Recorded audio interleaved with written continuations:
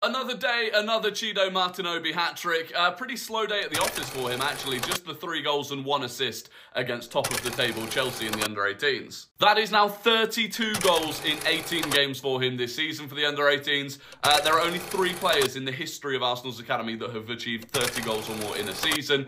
David Barrett got 36 in 21 games. Kevin Campbell got 36 in 22 games. Paul Reed got 33 in 21 games. So that's the kind of level he's operating at. In terms of the game itself, looks like it was a pretty mad one. Arsenal went 1-0 up, Chelsea made it 2-1, and then Arsenal stormed back to win 5-2. And what that means is that on the final game of the season, Arsenal, against top-of-the-table Chelsea, managed to secure 3 points and make sure that they beat Tottenham Hotspur under-18s, who finished 4th. So a good way to round off the season.